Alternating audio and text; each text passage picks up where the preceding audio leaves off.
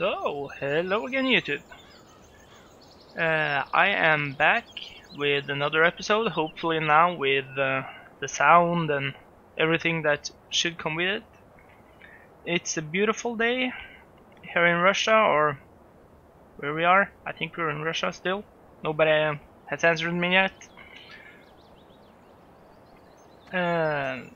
What I have been doing while I've been away, or while my recording software has screwed things up for me, I have been working on a way to make my baling more effective. Because the ones of you that have followed me from the early beginning knows that I have spent a lot of time baling. With a lot of success, we had made quite a lot of money, but it takes forever. So what I did is I went to the mod hub. I downloaded a follow me mod. What the follow me mod does is you pick one tractor to follow another tractor, and with this system I have created quite an effective way to make bales, silage bales, because the silage bales are probably what pays the most, I think. The method I will show you now also work with the round baler, and I will try to put out how-to video on how to do this with without the Kun DLC. But I found that it's more effective to do it with the square bales and the square bale wrapper, as you can see here. So I will set things up and we will start going. So here we are inside our new Massey Ferguson 7700, and when we turn the wheel over here, it's a bit tight maybe. Let's go outside to have a look. Yeah, it's a bit tight. Now I will put on the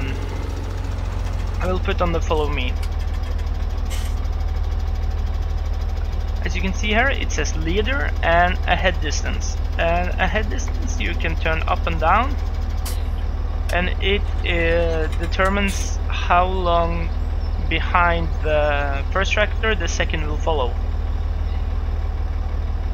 So what I will do now is I will also turn on the baler,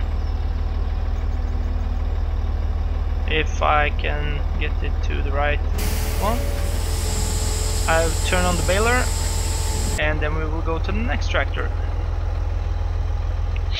where we have the square baler. If you turn on this tractor and unfold the wrapper, we will drive up behind the baler.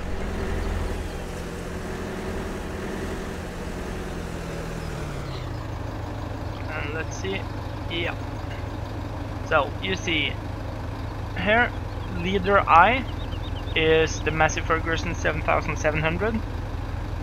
It's set to have a head distance of 30 something, I think it's meter maybe, and we have set a right offset.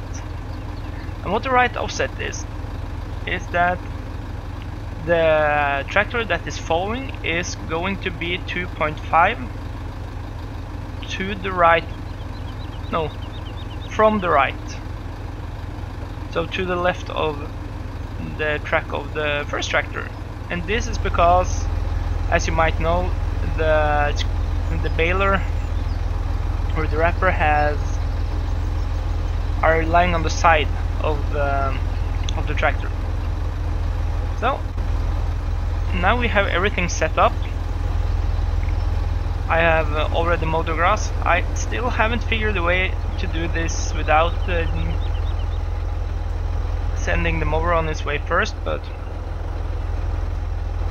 anyhow, if we now hire a worker on this first tractor, this should make silage bales for us without us doing anything more. So let's hire a worker and see if it works. So Wind Rover is going in front. You can see the baler follows, and it makes wonderful bales. And if we jump in behind tractor, you can see now. Let's see if this lines up. I'm actually doing nothing, just as you know. I'm not touching the keyboard at all, I'm just positioning the camera. And here you can see the Kuhn square baler in action as well.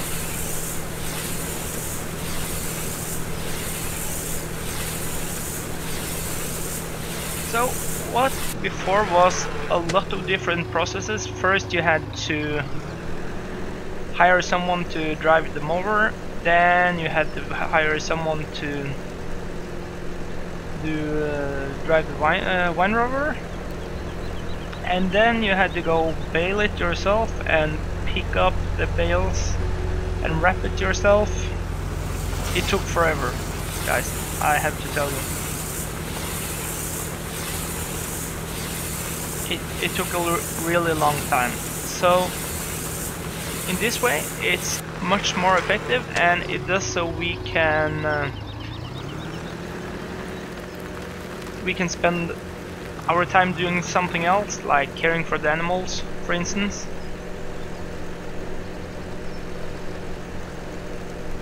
So this will maybe not work. It is not perfect, the system. We usually lose 1 or 2 bales on every field, but then again it does a lot of the work for us, so we don't really, it doesn't really matter if it loses a couple of bales. You will still save a lot of time on this system, and I'm really happy with myself. I actually haven't seen this anywhere else on YouTube. So I hope you like this, and as you can see, it drives itself. So what we need to do now is just drive and collect. If you turn this one on first. I know this is a little bit too small tractor, but I haven't bought a bigger one yet. I will eventually. This is really heavy when it's full. What you might remember from me selling my other silage bales, you know that it pays about 1,700 per bale. And with the reason why I'm using the square baler instead of the round baler is actually because the bale handler can pick up the double amount of bales, and it saves me a lot of time with the square bales. And of course I like the pink bales. Even my girlfriend was happy me picking the pink bales. I don't know if you guys know, but in Norway and maybe in the rest of the world, they sold the pink wrap and gave some of the profits to research on breast cancer. And I thought that would be a nice thing to do myself.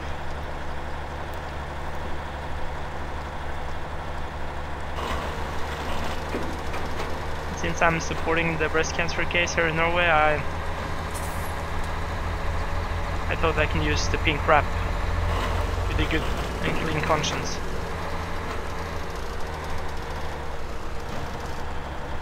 So now we can see the silage train is almost coming to a halt, and I will show you how easy we transport everything to another field.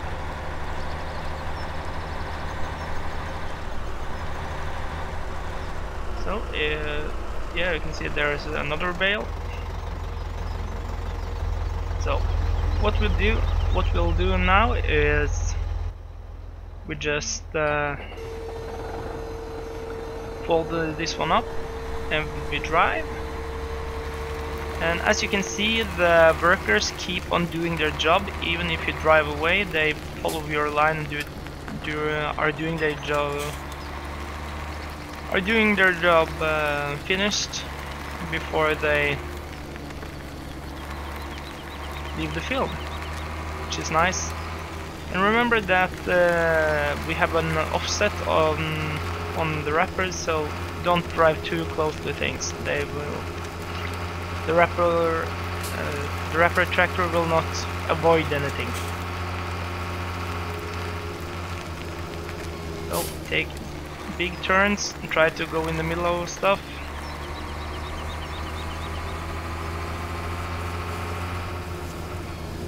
There you can see the baler.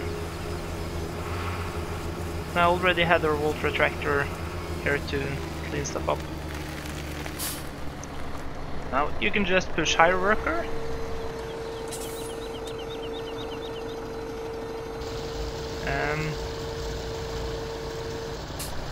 There you see the baler coming. And the wrapper following behind.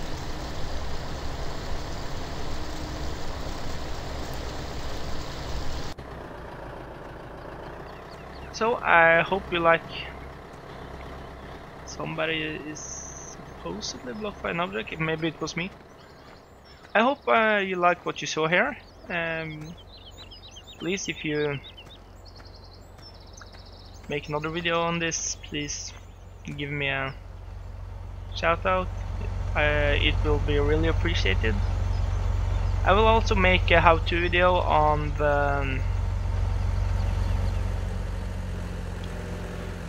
how to do this with the round baler. Here you can see it. This one will maybe not work.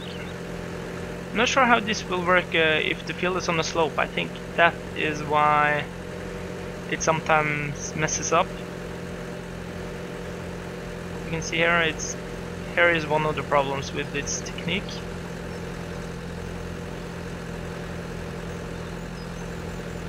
Normally I had a bit of problems with the round bales, but the square bales usually just fall out to the side, so you can either go and take them manually afterwards or just leave them on the side, as I did with some round bales here. And you can see, maybe, yeah, he caught one, but that's nice. Now we can go to our bale handler here and go sell it, and you will see how much money we make on one field. Actually, this was a little bit more than one field. I think I had 3 bales or 4 bales from before, but anyhow.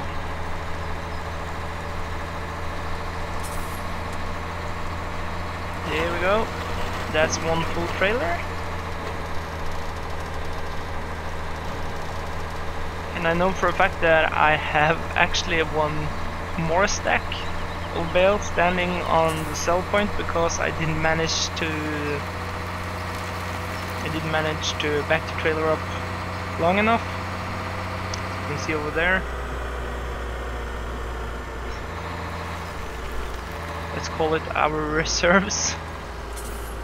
So if we start to unload here,